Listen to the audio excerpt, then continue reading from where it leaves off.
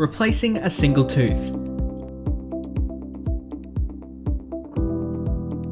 Replacing a single tooth is comparatively easier than replacing multiple teeth, due to the quick recovery time and minimal complexity of the procedure.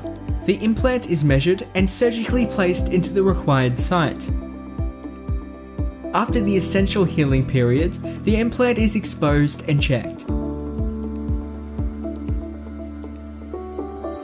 Impressions of the implant and the surrounding teeth are taken, and an abutment and crown are manufactured to restore the implant.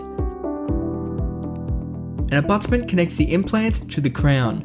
Once the crown and abutment have been screwed down onto the implant, the rehabilitation is complete. The dentist will test and adjust your bite. After the process, the implant and artificial crown are indistinguishable from your teeth and are far more sturdy and permanent than dentures or bridges.